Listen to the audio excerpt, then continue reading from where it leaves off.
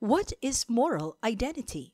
The term moral here is used as an adjective describing the noun identity. In this context, the term moral relates to the principles of what is considered right or wrong behavior. On the other hand, identity is simply what you think about yourself and what aspects in living your life are important to you. From the given descriptions of the individual terms moral and identity, it could be described that moral identity is the level of personal importance that you give in what you deem as acceptable or unacceptable behavior. In this discussion, we will investigate the factors that help form the Filipino moral identity. We will also learn about the strengths and weaknesses of identified Filipino characteristics. Psychologist, educator, and former chairperson of the Commission on Higher Education, Dr. Patricia Licuanan, in her 1994 study wrote that the strengths and weaknesses of the Filipino character are rooted in factors such as the home environment, the social environment, culture and language, history, the educational system, religion, the economic and the political environment, mass media, and the country's leaders and role models.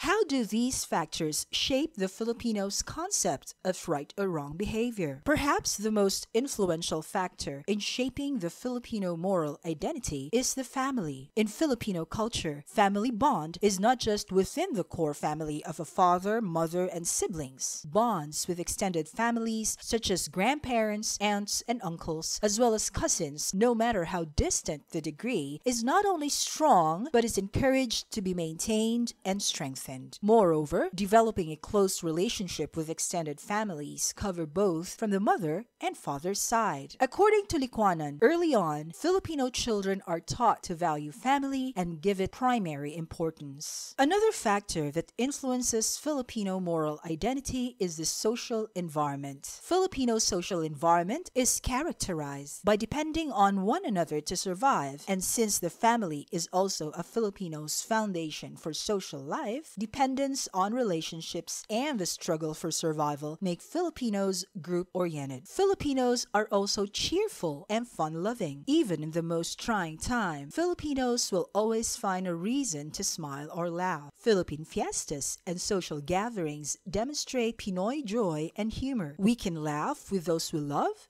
and those we hate. And we can make jokes about our good and bad fortune.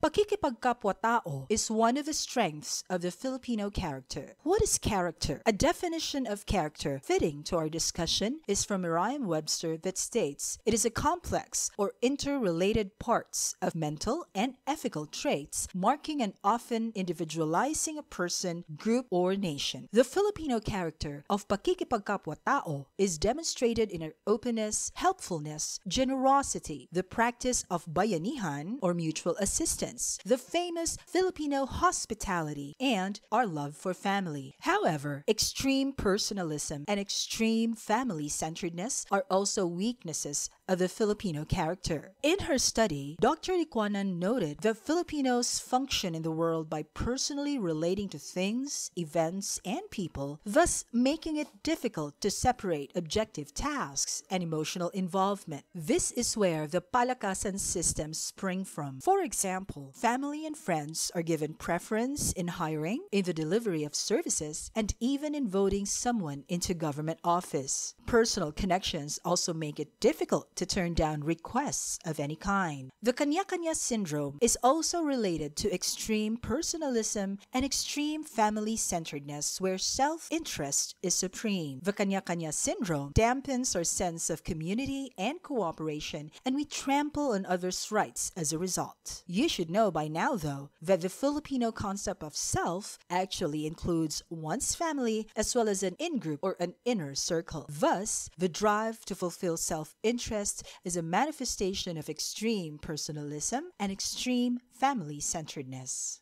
The family may be a source of strength for Filipinos, but extreme family-centeredness is also our flaw, since family is valued above all, concern for the community and for the common good take lesser importance. Extreme family-centeredness is manifested in our political system, where political dynasties lord over elected government posts, starting from the barangay level to the city, province, and all the way to national positions. Dr. Licuanan also observed that the joyful and fun-loving Filipino has a tendency to be superficial and somewhat flighty. This means that in times of crisis, either personal or social, there is a lack of analysis or reflection. A manifestation of this lack of analysis and reflection is the expression madaling makalimot, where Filipinos are characterized as a nation with a short memory. A nation who forgets the mistakes made or the ills done to the people, and thus Filipinos tend to commit the same mistakes again. Ever wonder why trapos or traditional politicians are re-elected into office? One factor is a Filipino's short-term memory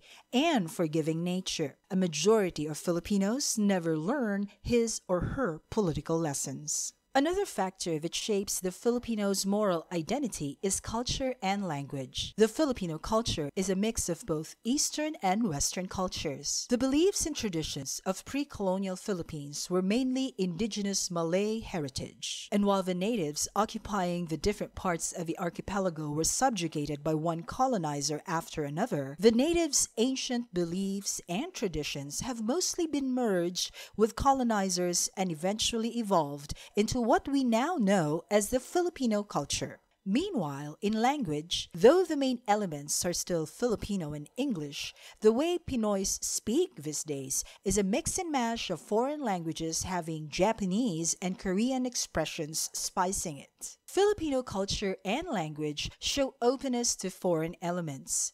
However, Licuanan observed that the Filipino trait of openness and acceptance to foreign cultural elements is also paired with the trait of having no basic consciousness of a cultural core of being a Filipino. The importance of the English language in our educational system even after we gained independence from the US and even before English was considered a global language, is a manifestation of the Filipinos' very favorable perception of America. Have you noticed the wider Filipino following of Hollywood movies and actors, as well as foreign films, as compared to Filipino films? Filipinos spanning generations wildly followed anime, Mexican novelas, as well as Taiwanese and Korean drama over local TV series. There is also our love for foreign music and singers over local talents. In fact, foreign music icons helped shape each generation of Filipinos. Pinoy boomers had Elvis Presley and the Beatles. Pinoy Gen Xers had Michael Jackson and Madonna. Millennials, Mariah Carey and Beyonce.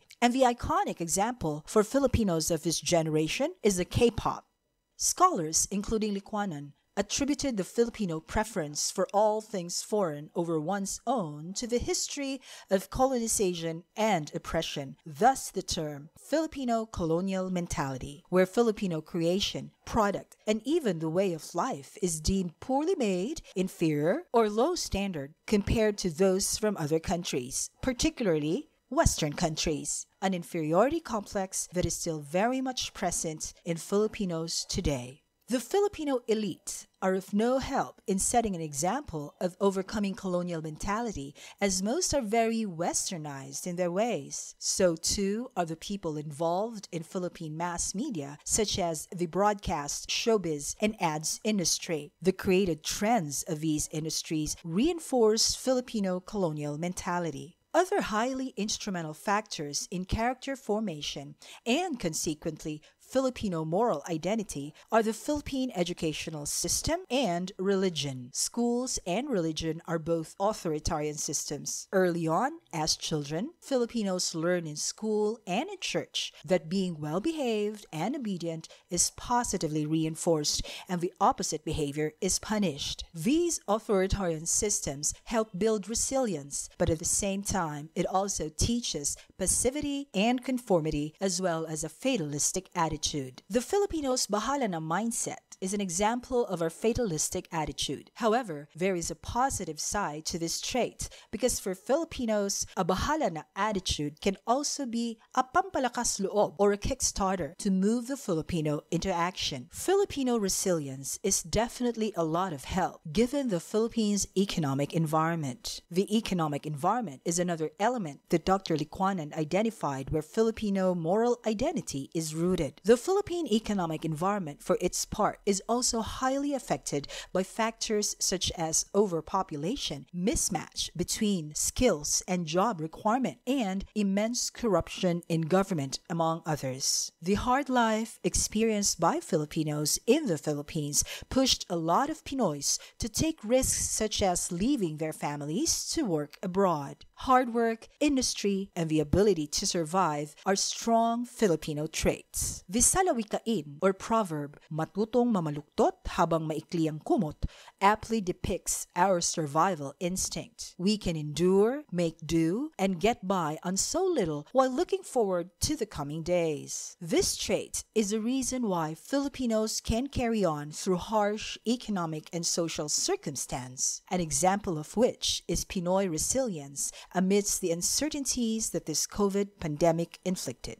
Unfortunately, the country's political environment as well as government structures and systems are fraught with problems. For instance, the fact that political power is mainly in the hands of the elite, as well as having no strong government presence, particularly in the most basic government unit like your barangay, your city, or your province, enhance the Filipinos' already extreme family-centeredness. How is your barangay captain and kagawads related to each other, or to your city mayor or councilors? And how are they also related to your governor or board members, or your representatives in Congress? Are government services in your area given fairly without bias? The continued rule of the country's elite can also be attributed to the Filipinos' high respect for authority. Our high respect for authority also led to a character of general passivity and lacking initiative. For instance, there is a strong reliance on leaders and government to solve the nation's problems, but Filipinos also do not feel the need to initiate or contribute to the solution. Notice how Filipinos dispose of garbage? This negative Filipino trait is also related to our lack of discipline. Notice our road traffic problem? Filipinos expect the government to solve our monstrous traffic jam, yet rules and regulations are blatantly ignored every day. Filipinos lean on leaders and role models, starting from authority figures in our families and extending to authority figures in the society. Thus, when leaders or role models violate the law and there is lack of accountability for those who broke the law, the level of personal importance that Filipinos give in the goodness or badness of one's behavior is hugely negatively affected. The Filipino character is a contradiction. For example, our bayanihan culture coexists comfortably with our kanya-kanya syndrome. Many of our strong points are linked to our weaknesses. Despite these weaknesses, however, there is still much good in the Filipino character. What about you? What positive Filipino trait can you most relate to, and how has this trait helped make you become a better person?